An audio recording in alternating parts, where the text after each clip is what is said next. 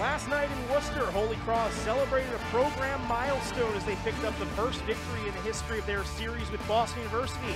Tonight, the two teams get set to meet in Boston for the encore, with the Terriers hoping for much different results. Get a good shot off, and now Alex Allen can't handle this one. 2-on-1 the other way. Feeney into Johal, and Darcy Johal with her 5th goal of the season.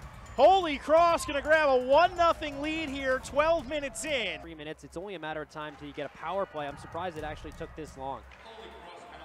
Martin throws one in front, and it's knocked home. McKenna Parker, the 3rd goal of her season, and boy, do the Terriers need that. A power play goal just 3 seconds into the advantage. And was able to skate off.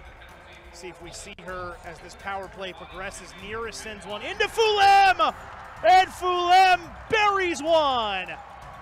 2nd straight power play goal for the Terriers, and they've come storming back and lead 2-1.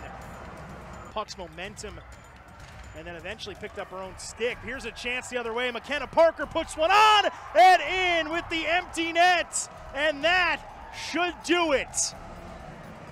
An empty netter for McKenna Parker, her 2nd of the evening, 4th of the season for the senior, and the Terriers have scored three third period goals, 3-1 victory for the Terriers. They moved to 6-4-3, 5-2-3 in the Hockey East, while Holy Cross moves to 2-11, 1-8 in Hockey East Association play.